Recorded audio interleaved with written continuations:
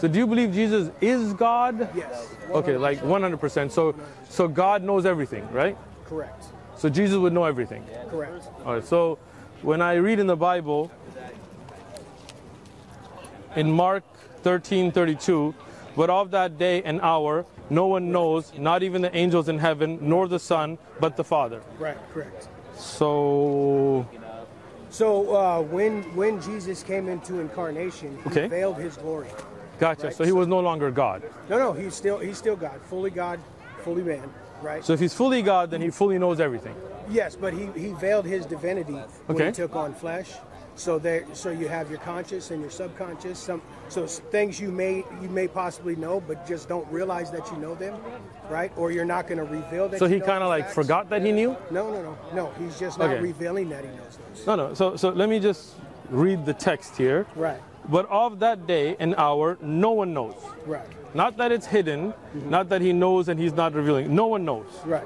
Not even the angels in heaven, nor the Son. Meaning the Son does not know, but only the Father. Correct. So this would clearly state that Jesus Christ did, as the Son, did not know. Right? I mean, that's not. Let's read it. Let me have you read it. No. Okay. You read it right. You read it right. You didn't add anything into it. I appreciate it. That's why I bring the book, to make sure. Right? Yeah, but again, he had veiled his glory. Okay. So when he takes on flesh, right, he makes himself, as the Bible says, he makes himself for a moment in time lower than the angels. Lower than the angels. Right? So God can be lower than the angels? No.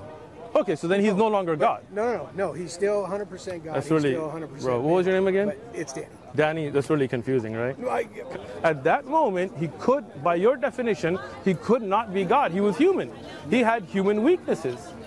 No, well, he definitely had human weaknesses. How could God have human weaknesses? Because he took on flesh. But then he would have to no longer be the perfect, all-knowing God. That's not true, because he still shares the divine essence. But see, again, that's like saying that you know but you don't know, right? It can't be both. I mean, and that could be true.